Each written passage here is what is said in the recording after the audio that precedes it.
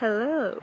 Cowslip was not who we thought he was at all. We found out by Fiverr's intuition. Surprisingly, he was right. They were trafficking humans to get food, which we were suspicious about how they got all that food and how they were living so luxuriously.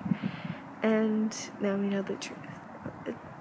I can't even imagine living with someone that makes you do stuff like that. I'm glad we left, but they attacked Fiverr and didn't listen to him at all, and they didn't come to help me when I got trapped in a bear trap, and I almost died, which wasn't fun. No. So we ran away from that place, and we found a new place. My strength brought me back to life. My will to live.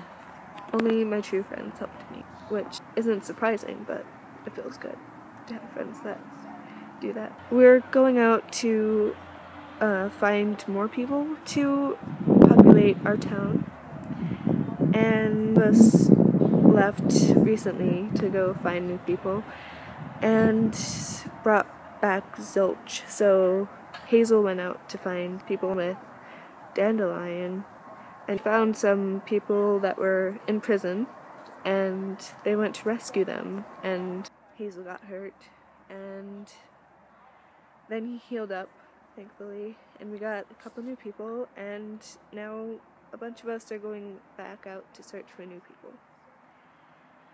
And it should be interesting. The people who went out last time, they didn't come back with good stories. They told us about a sort of dictatorship by a guy named Groundwort, and it's high security. I'm dreading it, but I'm also kind of excited.